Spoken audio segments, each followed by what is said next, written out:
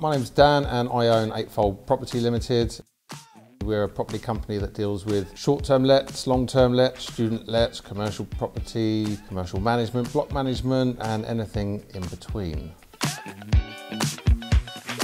Musical background, I started when I was about 15, playing in the usual covers bands. Merged onto doing my own stuff with Thrill Cream and Special Patrol, with Steve Ellis and the Love Affair, and a little bit with Paul Weller and some people like that. Gave it all up to become an estate agent.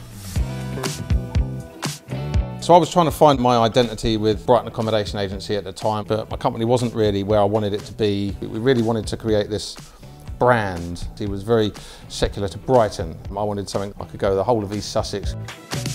Looked at the WaterBear Masters and thought that perhaps it would show me a different way of thinking about myself and how my business should be portrayed to other people.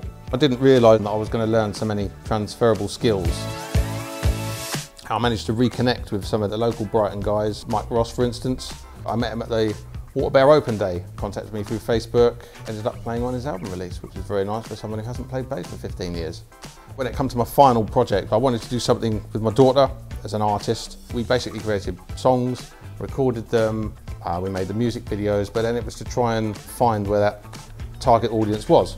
And the transferable skills from that was when I was trying to reconnect with the student base that we have. They're all looking at Rightmove and Zoopla. The next day they're gone from there. Where are they? So then you have to find where they're looking at their media. You have to find where they're absorbing their information. And I think the whole project allowed me to look at it from a different perspective, and we tracked them down, and now we're one of the biggest student agencies in the town. So I think that's worked well for us. I had done nothing academic since my GCSEs, so to go back at 44 and try and think academically was a real eye-opener. You know, I hadn't written an essay, or I hadn't analysed or taken data and tried to transfer it into something else. And to be able to do that meant that I could now do it here. Evaluate, change and improve and evolve into, like I said before, into the project that I know we can be. When we rebranded to Eightfold Property, the whole point was to try and get 8 services.